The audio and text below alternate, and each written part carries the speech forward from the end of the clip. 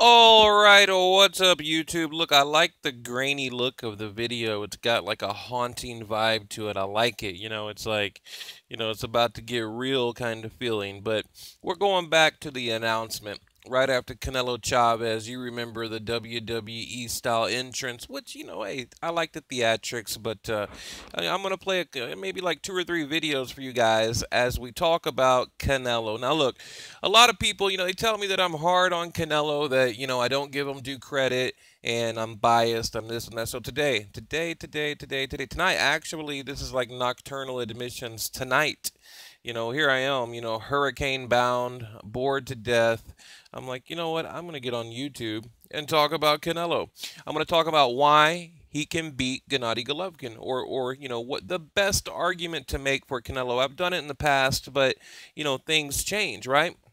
Your opinion evolves, right? Your thought process changes. So now, if I'm a Canelo fan, this is what I would say. Or if I could just talk to Canelo, this is what I would tell him. Like, hey, Canelo, I think you need to do this, this, and that. That type of thing. So let's get into it. Okay, look, Canelo, he's always been a big light middleweight, right? With the catch weights, the 155 catch weight. So to me, moving to middleweight should not be a problem whatsoever, considering that he gets in the ring as a light heavyweight. He's admitted it now. He kind of hid it in the past, never getting on the official scales, but now, he pretty much openly admits it, okay? During the Chavez fight, he said he felt great at 164.5. He said, I feel great. I feel like I'm at my natural weight. And he said he was comfortable. And in fact, he even had to drain down. Remember, go back and watch the weigh-in. He talked about draining down to make 164.5. So look, Canelo, he's just short. That's the problem. He's like short, wide, and stocky. And, kind of like the same problem that Sean Porter had. That's why he can't really move up, because his height. I think Canelo is in the, same situation. So, point is, I think he's a natural middleweight, but he needs, about 2 inches on his feet and 2 inches on his wrist, to be, considered a true middleweight. But, so it's debatable. So, point is, I think he's a natural middleweight, okay? Now, Bernard Hopkins, he said that Gennady Golovkin has not improved, but here's the thing, okay? And I don't want to make it about Golovkin. I want to talk about Canelo. But, why should Golovkin change his style if it's unbreakable? Why should he change up what he does if it's unbeatable, right? But I think Canelo has improved, especially look, and we like to go back to Mayweather, which, I guess it's a talking point. A lot of people like to go back to Mayweather, but if you go back to Mayweather, he's improved dramatically. Excuse me. So, I will give him that for sure. I think he's grown into a complete fighter, or as good as he'll ever be. I think Canelo, as of right now, I think this is the prime, the peak Canelo, okay? And I think right now, this is probably as good as Canelo will ever be, okay? Now, boxing, here's the thing. Boxing is a cardio-first sport, okay? Cardio first. I mean, look what we just saw with Mayweather-McGregor, right? You've got to have the cardio. You got to be prepared to go all 12 rounds. And, when you look at that, I mean, who do you give it to? I mean, who do you give the edge to? Do you give it to Golovkin or Canelo? I would probably say Canelo right now, as far as, cardio and stamina, just because, I don't know. It just seems like to me in this situation, styles make fights. I believe that Canelo will have the better cardio, and look, boxing boils down to cardio. So, yeah. So I give him a chance, a good chance. And actually, when people ask me if Canelo wins, what kind of chance do you give him? I would say a split decision. If it goes to the judges, I would say, they'll probably give Canelo the nod because, he's the cash cow, right? So that's what I would say. Let me get you guys a different video here. Let's see. I always get confused on how to do this. Sorry. Hang on. But I'll continue talking. But yeah, I don't know. It seems like to me that Canelo will have the advantage whenever it comes to the cardio. I mean, that's just truly what I believe. Here, I don't know what this is, but we're gonna watch it as I talk. Oh, I think this is that Golovkin video.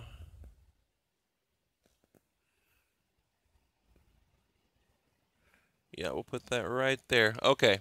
Now, let's talk about the slap boxing. Okay, so look, cardio, I got to give it to Canelo. I think now he's at his natural weight. Okay, I think he has improved dramatically. Okay, number three, as Abel Sanchez calls it, slap boxing, right? We know Canelo. There's a lot of open, kind of open glove shots, where you don't necessarily land on the knuckle. He kind of lands at the fingertip, and I do this. I have a reflex bag that I use at home, and I do a lot of slap boxing with it because it's just the way it moves. You just kind of slap it. So I get what he's talking about, but here's the thing. If Canelo can land, let's say Canelo can land shots at maybe, 70% power, right? He's going to get the nod from the judges. They're going to look at CompuBox. They're going to do this. Oh, look what CompuBox says. He landed X amount of shots. And even if they're just little slap pitter patter, he's going to get credit for it.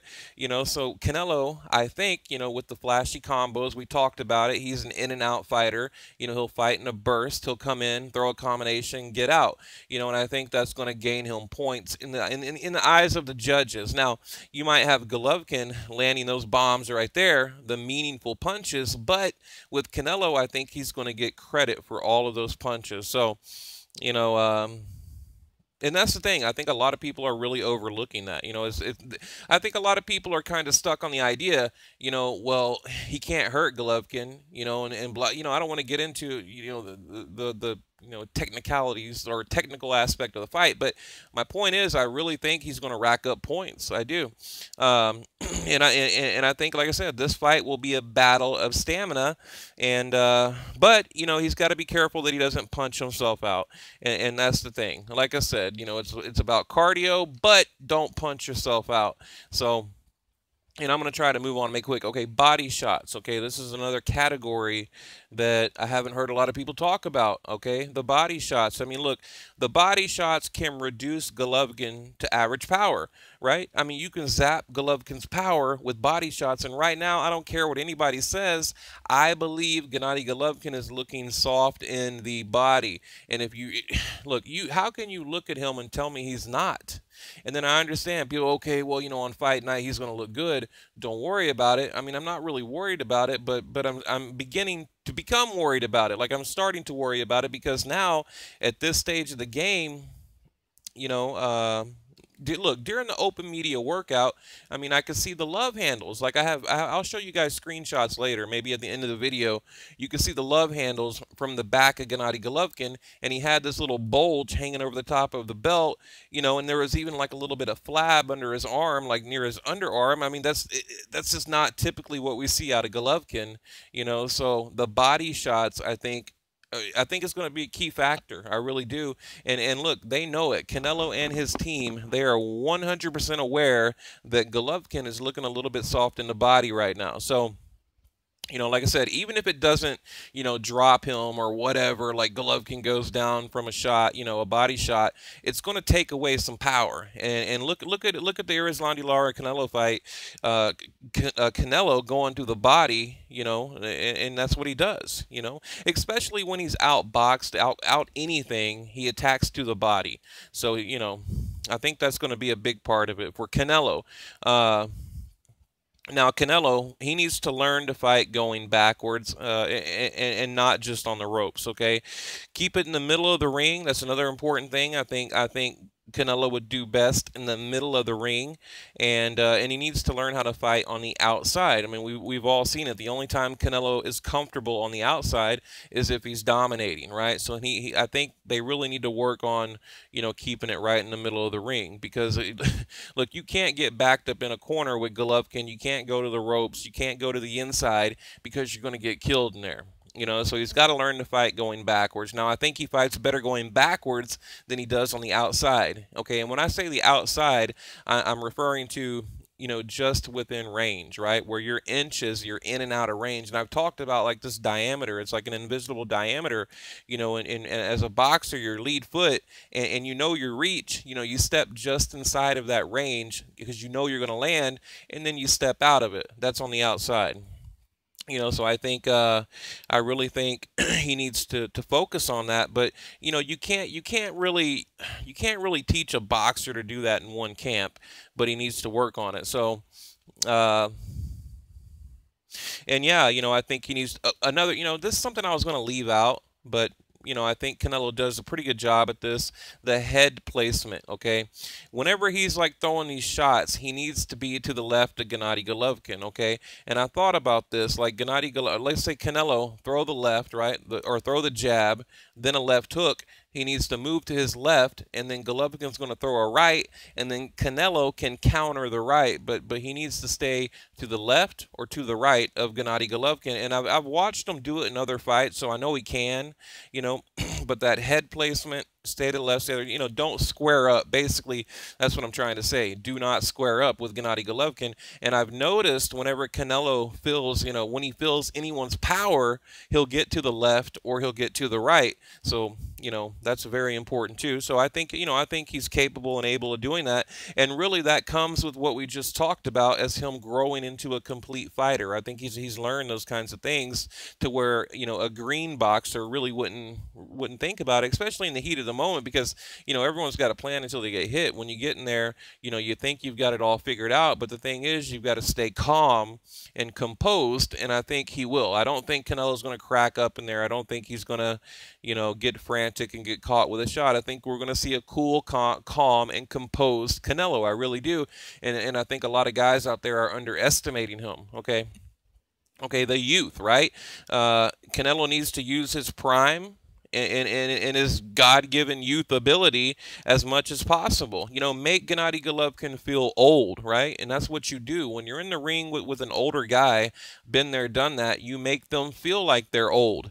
When they're looking tired, start bouncing up and down, dancing, or, make them feel old, make them look old, look fast, make them look slow, that kind of thing. He needs to use his youth, and along with feints, okay, with the feint, right? Whenever he's in that moment, like I said, stay active, keep busy. I think Canelo can do that because he does have the youth. But the question is, putting on all that weight, will he have the stamina? I don't know.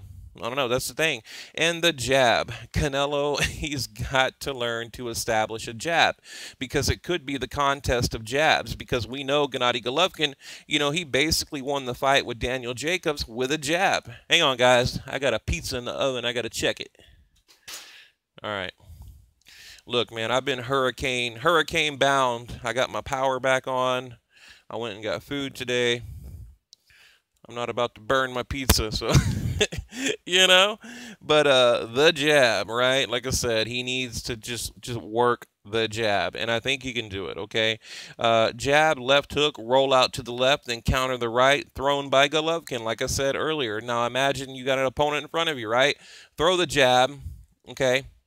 You're going to move to your left, throw the left hook, and then as Golovkin throws the right across your right shoulder, you come right down the middle with the right. And I think that's going to be a move that they're going to work on. So, but, and here's the thing, and let me, I just wanted to point out a few things that I see in Canelo, okay? Like I said, the youth, the stamina, the cardio is important, the body shots,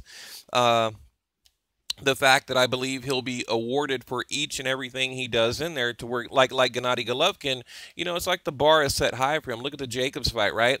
I mean, Jacobs made it 12 rounds, and people considered that a loss for Golovkin. So I think if Canelo can make it to round 12. Like I said, Abel better start up the van, get ready to go home, because they're going to give it to Canelo. Now, everything, let me end here. I don't want to end on a bad note, but to me, everything is stacked against Canelo, right? I mean, the height, the reach, the power. Although in a recent interview, Canelo was talking about how he said he's got the power advantage, and he's the better knockout puncher, which is a little bit delusional. So, and that's another thing. He needs to remain humble. But let me get back to where I was going. Everything is stacked against them right now. I don't understand why they're taking the fight and why they're so incredibly confident, right? It's like they're not even worried about it, you know, and then Canelo being the only one with a rematch clause, and then we have the whole thing with the IBF changing the rules in May. You know, you have a lot going on, and I just continue to question, you know, what's going on, right? Uh, it's like they know something we don't, and then Gennady Golovkin, you know, appears to be a little bit out of shape. And again, I don't care what anyone says. I mean, your eyes don't lie. Just look at him now and go back and look at him in any other camp, and he never looked this out of shape. In fact, I've never seen Golovkin look the way he does right now, period, like ever. Okay, so, and I'm not saying he doesn't look bad. Okay, he doesn't look bad, but he doesn't look great. Okay, you would think leading up to the biggest fight of his career, he would look great, right? Beyond good. Like, you know what I'm trying to say here. So I don't get it. I don't get why he looks good. You know, we'll call it good, and why he doesn't look great. Okay, so, but that's it. I'm gonna leave it at that. I don't want to make the video too long, but you know, I'm definitely giving Canelo a chance. I haven't made a prediction yet, but I think I know where I'm going with it. I think I know what I'm kind of like torn between two different predictions right now. I'll leave it at that. So what do you guys think? I mean, leave your comment below, and I'll be back with another one.